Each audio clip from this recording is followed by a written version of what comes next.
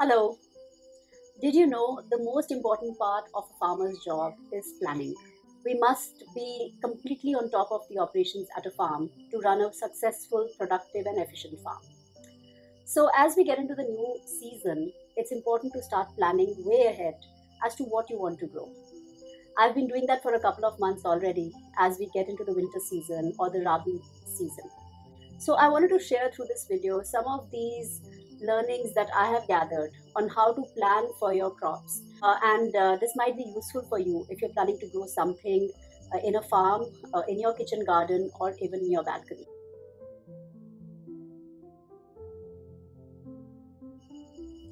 So we start off by making a list of what all it is that we want to grow and in what quantities do we want to grow it.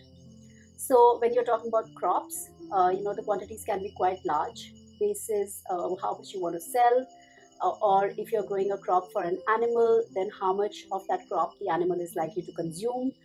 Or if you want to just grow it for your own consumption, what is it that you would want to have for your own consumption? Sometimes what you need for your own consumption is such a small quantity that it's almost impossible to grow it. So you might end up growing something which is slightly bigger quantity than what you need for yourself, but that's okay because you can always sell the surplus. So as I started work on the winter harvesting, I actually made a list of things that I wanted to grow. Starting from the outside of our farm, which is where we have the large fields, I had to list out what all do I want to grow in fields and what do I want in large quantities. So the things that I want in large quantities was mustard, because we want to make mustard oil. We believe that it's something that we can sell, but also something that we use in large quantities because we do all our cooking in it, we do all our pickling in it, we make our chutneys with it. And it's something that's in good demand within our friends and family circle at all times. We also want to grow wheat, but we don't want to grow so much wheat for ourselves because we don't like to consume too much wheat. But we do have dogs for whom we make rotis every day. So we've back calculated to see how much atta do we need to feed our dogs for the rest of the year. And we're going to grow all that wheat and store it so that we're able to feed our dogs. Secondly, the straw that comes from the wheat, what we call puri, is chopped up and stored to feed to the cows. So that's another thing that we've calculated and seen how much we need to feed to them. Third crop that we'll plant in the winters is sugarcane. We've always had sugarcane on the farm, but we are going to be relocating it from where we've been growing to a newer area. And we also want to grow more of it than what we have grown in the past. So we are going to be relocating that to a new piece of land and planting that, but that planting happens a little bit late in the season. We'll also be planting a lot of legumes and pulses like kala chana, safed chana, which is chickpea, rajma, kidney beans, and masoor dal, which is lentils. So these are all the dals that we'll be growing in the winter season for our own consumption as well as to sell. And we've identified the areas where we would want to plant this.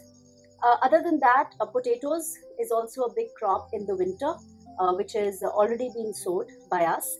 We've planted about 60 kilos of potatoes and we should be getting anything between 500 to 600 kilos. And finally, we grow things like onions, which will be planted much later in the winter. So that's a late winter sowing. And all minor crops, little things like ajwain, saunf, suya, kalonji. A lot of these small ingredients or minor ingredients is also something that we would like to grow because we use these to make our pickles and chutneys and things like that. And we like to have everything that we consume growing at Aanandaa itself. We'll also be growing something called barcine, which is like a clover, which we grow as a green fodder for our cows. So that's the major crops. Then we have to talk about the vegetables. So what kind of vegetables do you want to grow? So I've actually segregated them between the traditional vegetables which we grow in the winter, like cauliflower, radish, carrot, beetroot, turnip, methi, palak, sarso, capsicum, tomatoes, mutton, beans. These are things that we grow normally, but I'm also trying to grow some things which are slightly more exotic this time.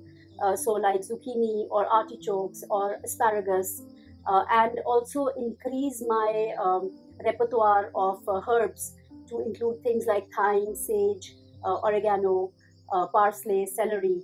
I'm being quite ambitious and trying to plant all of these as well. So when you're introducing new plants in your garden, you have to study about them. You have to learn and experiment to see when they are germinating. Do you think the temperature is right? Is the season correct? And then take copious notes, because next time you'll have to refer to them to remember that when you sowed it in October, it didn't germinate, but it started germinating in the first week of November. So, those kind of things one has to learn and experiment every time you introduce a new crop. And the last thing in my list would be flowers, often sort of ignored and neglected by farmers, but it's good to have a bunch of flowers which you would want to plant on the farm. Flowers can become quite expensive to plant on a farm because the area is so wide. So what I tend to do is I've sort of made my own seed over time, and started off with smaller quantities and then kept saving seed and multiplying that. Sometimes I've also picked up flowers which had formed seed from street sides, from public gardens, and things like that. I've often sent my children on missions to go and get some of the dried nasturtiums, from that nearby park, because they'll have seeds in them and I'll be able to store them for future growth. So that's really how I've collected a lot of my flowers. But when in doubt, plant marigold. It's easy to plant, easy to seed save, is very hardy, very fast growing, and it's a great trap plant to actually trap all the pests which might come into your garden. So once you've made a list of things that you want to plant, the second thing is to check whether you have seed. That's really important, and this should be done well in advance. So I start planning for the next season the minute we've finished actually planting everything of the prior season, and we know everything is already in the ground, doing well. I already start thinking about the next season and saying, okay, now what next? Do I have the seeds? Sometimes I have to get in touch with other organic farmers from whom I buy seed or swap seed sometimes, or otherwise I actually go to some online sites to buy seeds from them, especially things like vegetable seeds, etc.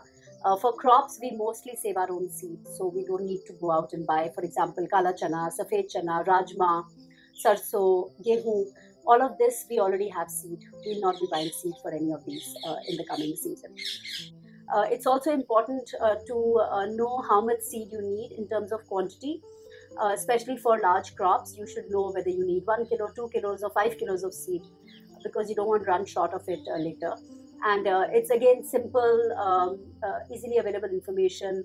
In fact, I'm going to try to put it out on our blogs on Aanandaa.com as well, where you'll be able to read and find some of this information, that how much seed do you need for 1 acre of moong dal, or how much seed do you need for 1 acre of wheat, etc.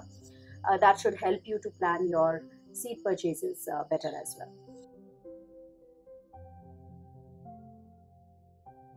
Now, when you're deciding what to plant where, you have to look at a few conditions. You have to look at irrigation and watering and seeing whether you will be able to get enough water.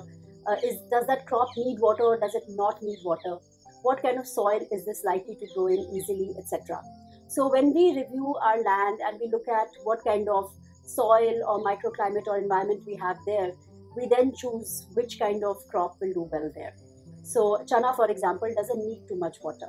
And we've cut some new areas in the forest where we are now going to plant chana, because it will do perfectly well there. Sugarcane, on the other hand, will need watering. So we have found a very low-lying place for sugarcane where water naturally accumulates during the monsoon, and that should benefit the sugarcane. So, taking decisions like that is important when you're doing your planning. Typically, people tend to plant large quantities of seed on a single day. Let's say if you're planting wheat or even chana or masoor, the conventional wisdom is that one day we'll run the tractor and we'll plant everything. What I found is that becomes very challenging from a harvesting perspective, because everything harvests on one day. And if you are not using machines to harvest, you are dependent on human labor to do that, then it becomes tricky because you don't have that much manpower. And as you know, that at Aanandaa, we do not like to take temporary labor. We work with our fixed set of people. So I like to stagger my planting. I like to plant chana over a month, keep planting every week, plant somewhere, so that it then also ripens in a staggered manner. and I can harvest it far more easily. I would say follow the same process even for vegetables. Many times we tend to plant vegetables on a single day, and then what we get is a lot of vegetables on that one particular day, but nothing after or before. But with vegetables, we want to have a continuous stream of produce. So if the sowing season for, let's say, radish or carrot or cauliflower is over a 6-week period, I recommend that you plant some seed every week. So that way I know that I'll keep getting cauliflower or radish or carrot or whatever it may be over a staggered period of time. Similarly for mutton or beans or tomatoes, there is a constant nursery which is always in motion, so that we have plants of various life stages at Aanandaa at all points in time. Once you've started planting things, then it's very important to have like an operational file like this.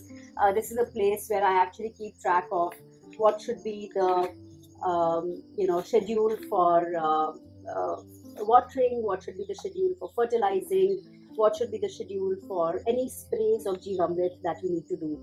So I've converted into small formats which are actually all in Hindi, so that the farm help can understand them as well. And it includes things like which date we planted it, what was the seed quantity, which day did we water it, how many times have we put Jeevamrit on it, and any learnings that we've had from this crop in the course of the crop cycle. So it's important to get this paperwork up front, print these out, keep them ready, so that people can actually, you can actually start filling it up as the crop progresses. So that's really what all goes into the planning. And now it's time for me to get back to my daily ops, where I keep track of what I did yesterday, or what the team has been doing when we put things into the ground, what's ready to be sprayed with Jeevamrit now, or where do we need to water, or where we need to put some fertilizer. So I'm getting back to my daily ops. Thanks for watching this. I hope you found it useful. If you have any comments or any questions, do drop them in the comments box, and we will try to answer more of your queries and questions in some subsequent videos. I make a lot of these videos in English. I'm trying to encourage more city people to take on the task of growing their own food, investing in food production and reconnecting with nature. I think if each one of us does this, the planet will be greener, better, more productive, and more importantly, our future generations will have better quality, nutrient-rich food to eat, and we will be a better race than what we are today. Thanks for watching. Bye.